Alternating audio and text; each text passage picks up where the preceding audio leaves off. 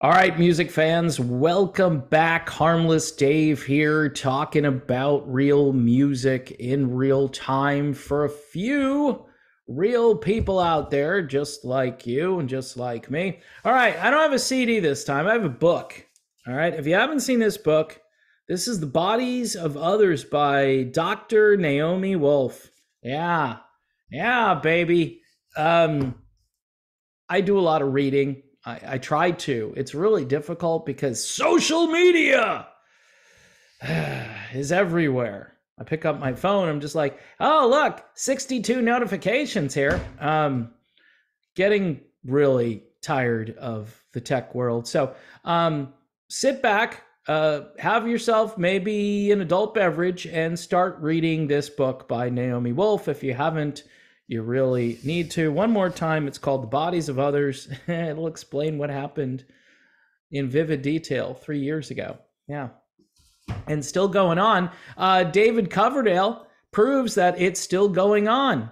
The Whitesnake frontman spoke about the band's decision to cancel several European shows last summer and pull out of its previously announced North American tour with the Scorpions last fall due to his continued treatment for a persistent upper respiratory infection. Now, full stop right here. I don't know what that means. Is that the thing? Is it not the thing? Notice how what the media has done over the last 12 months is they've kind of recalibrated how to describe whatever it is that's going on out there. It's an upper respiratory infection. But if you had said that 3 years ago, they would have said, no, no, no, it's the thing. It's the thing. Hide. Get under your couch. It's the thing. Anyway, I just find it amusing. What do they all call one another and say, okay, what do you want to call it now? How do we do this? How do we kind of pivot away? It's kind of like a guy who's in a room that he shouldn't be in and he tries to back out. He's trying to walk out backwards through the back door and get out of there and escape before anyone sees him. That's what's going on. All right. It's so obvious, but most people are just like, yeah, it's an upper respiratory infection. Blah, blah. What does that sound like? Anyway, on June 28th, of last year, Whitesnake scrapped 3 shows of its spring-summer European tour due to Coverdale's infection of the sinus and trachea. 3 days later, the rest of the trek was also called off. At the time, David blamed the decision on continuing health challenges, doctor's orders, because these doctors are really smart, aren't they? And are concerned for everyone's health and safety. David was not the first member of Whitesnake to fall ill during the group's spring-summer 2022 tour. Guitarist Reb Beach missed several shows on the trek in June, and after being quote-unquote under the weather. And by the way, it's okay to say that. It used to be completely okay. Remember when, at the height of this, everybody was bragging, well, I've got the thing, and this person's got the thing, and everybody's got the thing, and the thing is everywhere. Reminds me of a song by, is it Mojo Nixon? Elvis is Everywhere? Kind of just changed the lyrics to the thing is everywhere. Anyway, and drummer Tommy Aldridge went down and was bad enough at the time to have missed the first show ever in his career, according to Coverdale. Tommy Aldridge. Now, what's my point? Well, didn't all these guys rush out to Walgreens? Didn't they just tell everybody this was the best thing, the only thing you could do to prevent stuff like this?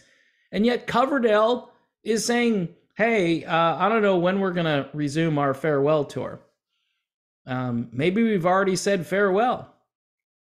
Last year, I was so incredibly compromised by, without any doubt, the worst sinus infection I've ever had in my life.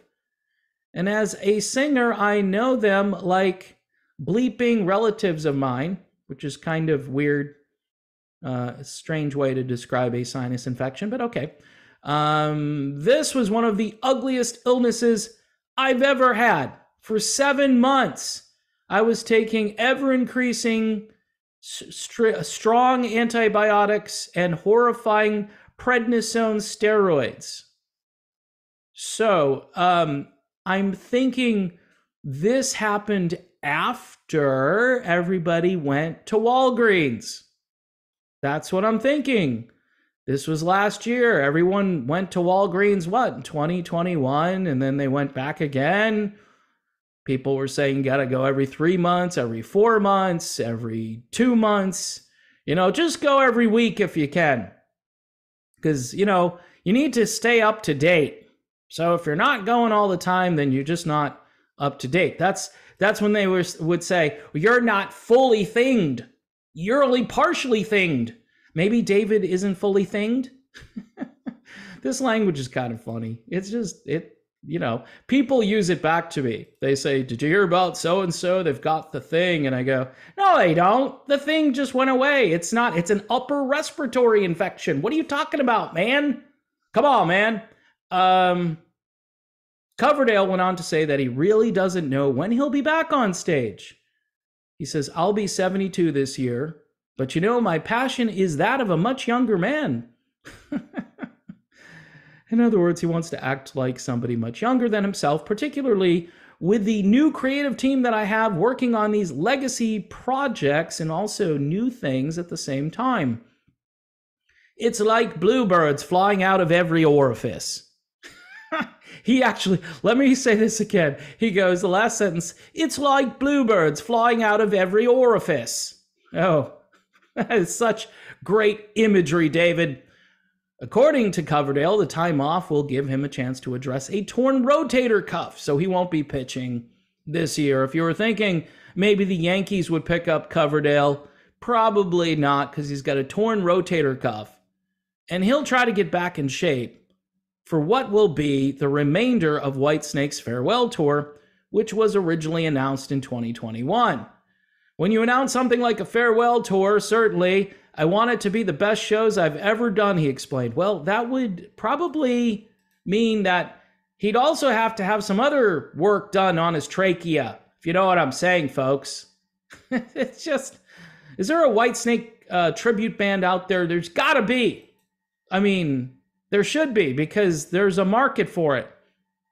He goes on to say, I want them to be unforgettable for me and the crowd. Unforgettable. Whitesnake launched its farewell tour. I'm sorry about this.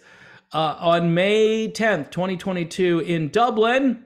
The band's 14-song set. Wow, they're just cranking out 14 songs. That's like a warm-up for some bands.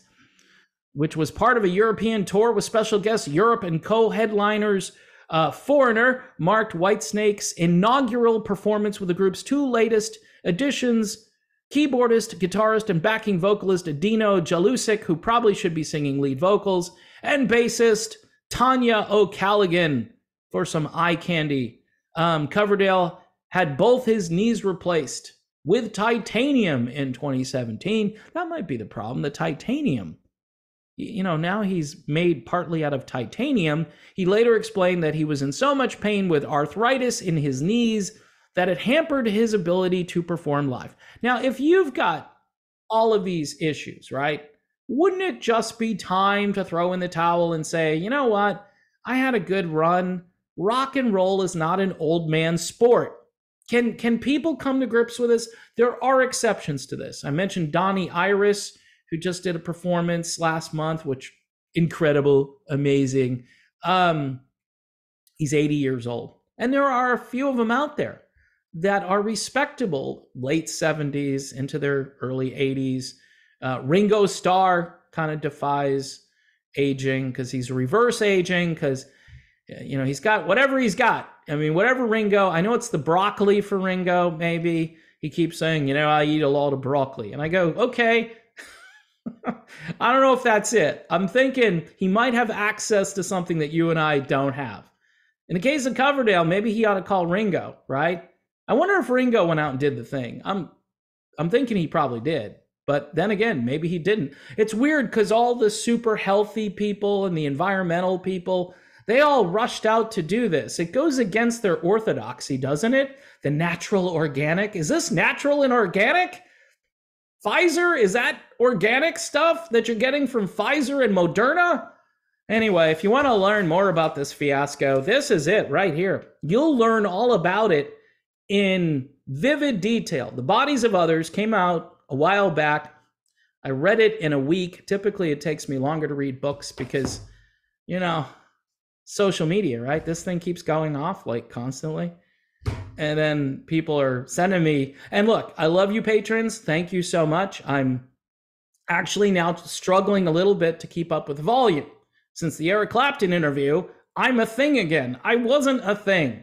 All right. But I'm kind of a thing in like 5 people's minds. So I'm taking a lot of messages and I'm trying to respond to them. And the AI, you know, the text to speech or speech to text, see, I'm really into this, right? Doesn't always work the way it's supposed to. So words pop up that I didn't say, and then people are like, this is gibberish. What are you sending me this back? Anyway, patrons, I appreciate you.